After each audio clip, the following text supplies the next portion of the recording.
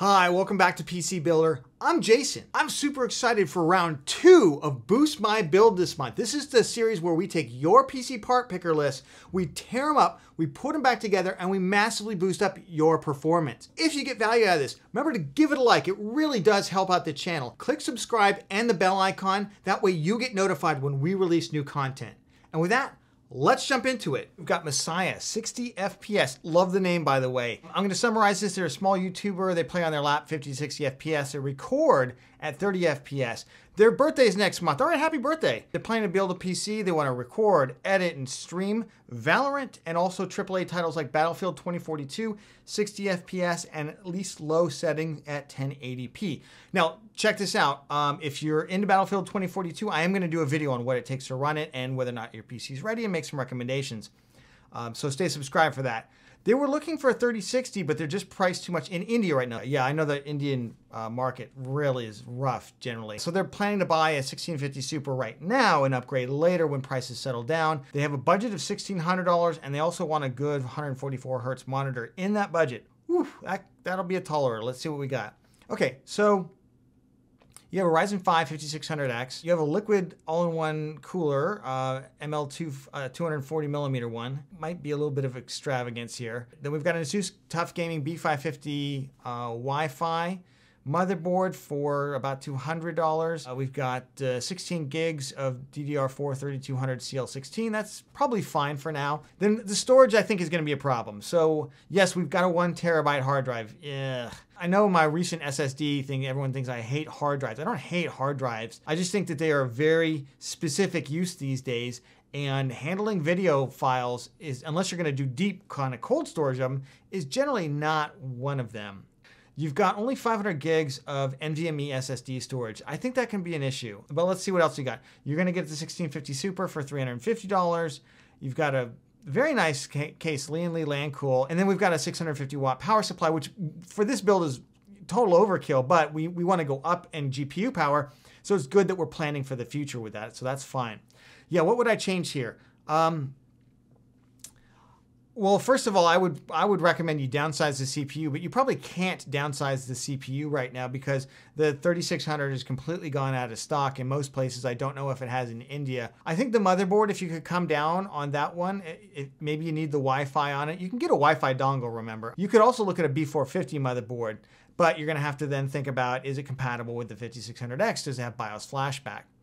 So maybe you're just stuck in for that. I would recommend going with the stock cooler for now and getting rid of this this cooler, just to give yourself another 80 bucks, maybe to throw at a graphics card that's more like a 1660 Super. It's a big jump up from a 1650 Super to a 1660 Super. Remember that. So if you could do that, that might make your life a lot happier. The other thing I'd throw some money at, because I know we've got basically $220. This builds $1,380 in the US. I'm just going to go off that. I'd downgrade the case as much as I could, and then I would definitely upgrade this, at least a terabyte of SSD space. Like, all the parts work together. That's not the issue. The issue is, how do we maximize your performance? You also asked for a monitor. I went ahead and took a look at some monitors, and I pulled a couple out. Now, this one's a little on the pricier side. It's about $260, $70. But it's a 27-inch, which when you're streaming or recording things, 27-inch is a world of difference from 24-inch. Let me tell you, just having a little bit of extra screen real estate to do other stuff, to have OBS up and things like that, if you don't have a second monitor, makes a big difference. So this is a good monitor. If you do have a second monitor, maybe you're just looking for a gaming monitor, I found this LG 144 Hertz 1080p panel. It's a TN panel, pretty good panel for just about $200 US. So you could go with that. But overall, I think the summation here is get some more storage, see if you can maybe downgrade the motherboard and downgrade the case and downgrade the cooler, hopefully a better graphics card. All right, we got Mondera Smith. Budget is $2,500 USD. Okay. Aiming for high FPS gaming in 1440p and video editing. Oh, and you already own the GPU. Now, so I'm gonna assume the GPU is not part of the budget. And maybe you wanna do some animation work down the line in Blender. Okay, so we've got a mix of productivity. So let's see what you have. 5950X, wow, that's a kaboom right there. This is a no holds barred system, I get you. All right, so we got the 5950X. We've got the Corsair iQ H150i Elite. 360 millimeter all-in-one liquid cooler. We've got the Asus ROG Strix B550F. Great motherboard, just did a build with one. I'm happy to see you didn't overspend on the motherboard. That's one place I see people just sink endless amounts of money into because they want to buy these super expensive X570s that they get no benefit out of. Corsair Dominator, you're gonna go 4x8, okay, to give you 32 gigs. That's, so you're gonna get dual channel and you're going 3600 CL18. Just wondering, if we're spending this much money, why not get CL16? Yes, it's more money, don't get me wrong, but you got a 5950X. I see the graphics card is an RTX 3090. You know, you will actually get some benefit out of CL16 memory. You could probably, if you don't mind messing around with memory timings to get it right, especially if the Infinity Fabric is giving you problems, you can go up to all the way up to 4000 speed CL16 memory on this thing. But I actually think I'm going to recommend that you get more memory rather than faster. We've only got 1 terabyte of space. I like that we didn't overspend on some PCIe Gen 4 drive. Now, this is one of the more expensive. The Samsung 980 is one of the more expensive PCIe 3 drives, and it starts to get into PCIe 4 territory, but I think you're still far enough away that's okay. I would recommend getting at least 2 terabytes of space. If you want to start doing animation work and you're going to build up a whole portfolio, consider more storage. Fractal Design Mesh Phi 2 XL case, it's a big case, but you know, you've got the 360 going on. You got a 750 watt power supply. That's the unit you picked is absolutely fine. Corsair RM. Rock solid unit. I would feel much more comfortable here because you're already at, according to this, about 580 watts of power draw. Multiply that by 1.5. You're in about the 850 to 900 watt range. Now look, 750 watts is fine. The reason I ask people to multiply by 1.5, there's a little bit of a safety feature involved. You can kind of see that with a little bit of the gigabyte power supply drama that went on, right? It's the best generic advice that I can give. So I would recommend, think about coming up on the power supply here. And if you're maybe a little confused on that, just go ahead and watch my PSU video. Maybe you've already watched it, just maybe rewatch it. I would up this to 850 or even 900 watts. The other thing you can consider, since you want to get into Blender, like Blender runs really well with 32 gigs of memory. So I don't want to make it sound like you got to go out and get 64 gigs, like double this all of a sudden. But since you have money to spare, that's something you could consider. Other than that, this rig looks really good. I love the black and RGB theme to it. Good job. Champion Brandon, what do we got here? Your budget's $1,200 Canadian for the parts without the graphics card. Okay, so you're in Canada. I'm also looking for a good 1080p high FPS gaming monitor for under $350 Canadian. They already own the RAM in the case. They don't know how to pick a bunch of other stuff, so they left that. Especially with power supplies exploding, they don't know which one to pick. Okay, I get that. Their goal is high FPS gaming at 1080p at games like Apex Legends, Fortnite, wrestling fighting games, and they do some light video editing as a hobby. So let's see what they've got. All right, we have a 5600X CPU. That's great. B550 AOS Pro AC. That's a very nice motherboard with the Wi-Fi on it. You already own the memory, so we're not going to mess around with that, but it is DDR4 3200 CL16. You've got 16 gigs of it. Might think about getting 32, although I think you're fine for what you're doing now. If you ever get heavily into video editing, I would definitely go up with the memory. Then you've got, I don't like your storage situation if you're going to do video editing. If you're just gaming, this is fine.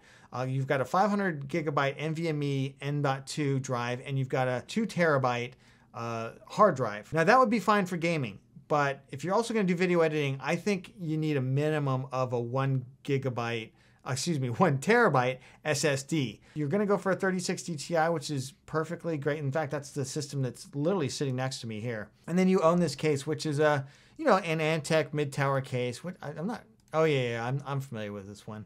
I don't love the airflow on this case, as I recall, but it's passable. So if you already own it, no reason to not use it. Let's start out by filling in some of the things that you're missing. Well, you're missing the CPU cooler. So let's start out there. With this build, you've got enough money here. 844, gosh, we got so much money left. We're gonna spend that money on the monitor. We're gonna go beyond $350 Canadian because people spend so much money on the tower that they forget, and then they cheap out on this monitor and the sound system and everything. Like, that's the whole point of all this highfalutin technology gaming stuff, is that you get awesome imagery on an awesome screen with awesome audio on it. That's the whole point. Okay, so CPU cooler, I think a budget air cooler is absolutely fine for you. Let's go here to, what am I doing here? Let's actually, I'm going to shrink this down a little bit. So there we go. Looks much better. Let's go ahead and just sort these by price, honestly. Now I cheat. I go through here and I star the ones that I would buy. GAMX 400S. So this is the GAMX 400 Slim for 25 bucks. This would be a fine one. It doesn't have any LED lights on it. Maybe that's what you like. I don't see any RGB on your system so far. So let's go ahead and go with that. And then let's go down to the power supply, because I know you were afraid of exploding power supplies. Check out my best PSU buying guide video I did earlier this year. I'll leave a link down in the description.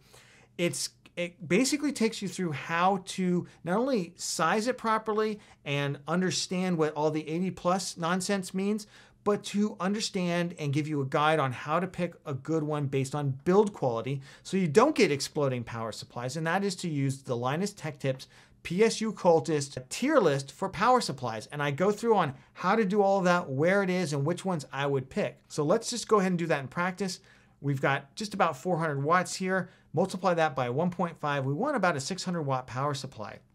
I'm not going to get into why. Check out the video if you want to know more. So let's go ahead. We're going to sort this by price lowest to highest.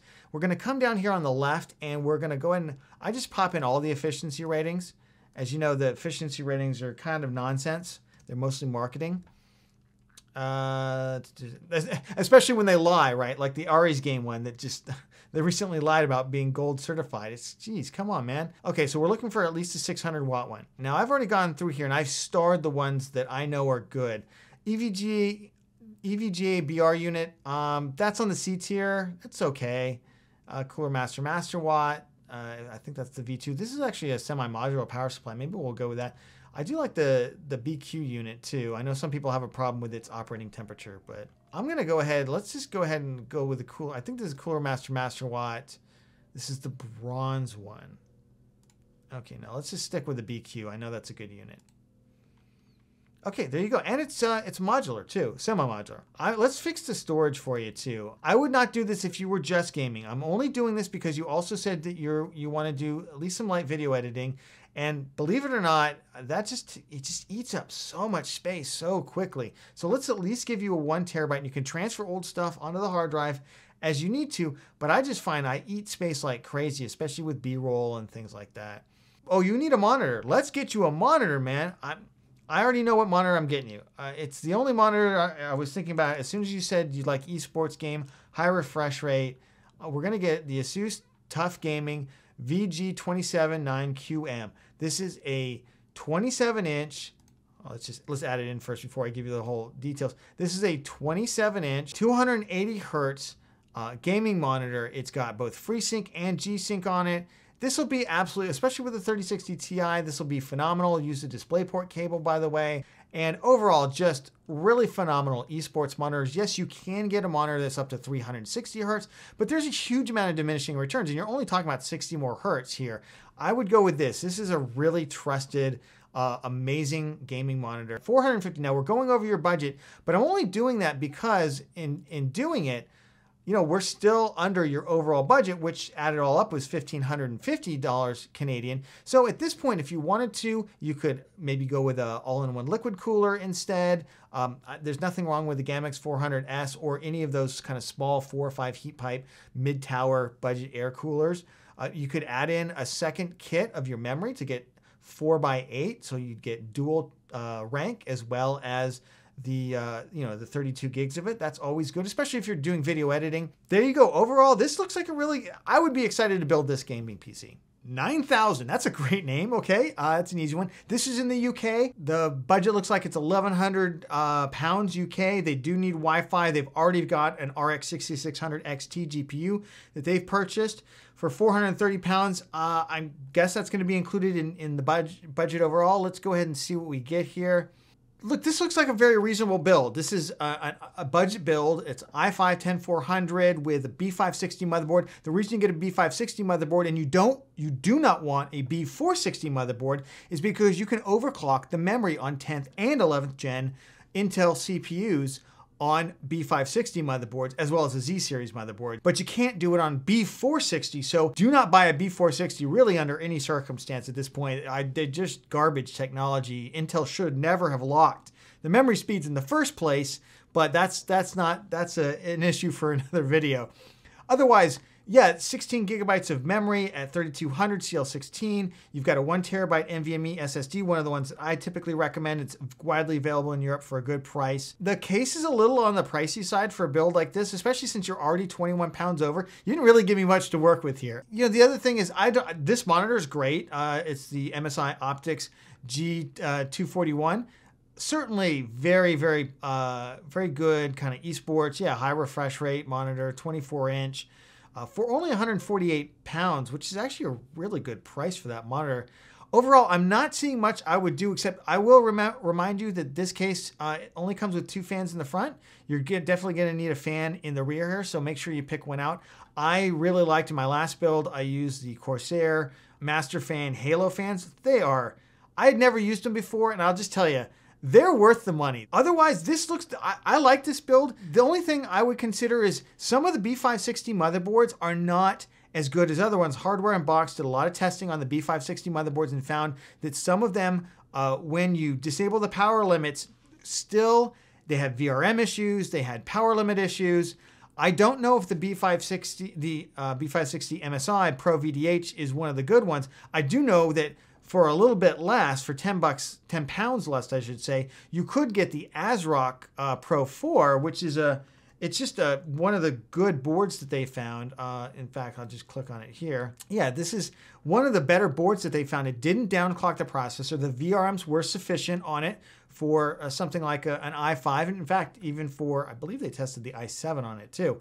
So I would consider maybe getting this with a Wi-Fi dongle, spend a little bit more on the Wi-Fi dongle, or an M.2 Wi-Fi card you can put in there. This actually has an M.2 Wi-Fi slot on it right here, in fact. So those are the things that I would consider. Overall, though, we're starting off really good. So that's our Boost My Build series, both episodes. I really hope you enjoyed them. If you got value out of the video, remember to give it a like. It makes a big difference to the channel. Click that subscribe button and the bell icon. That way you get notified when we go live.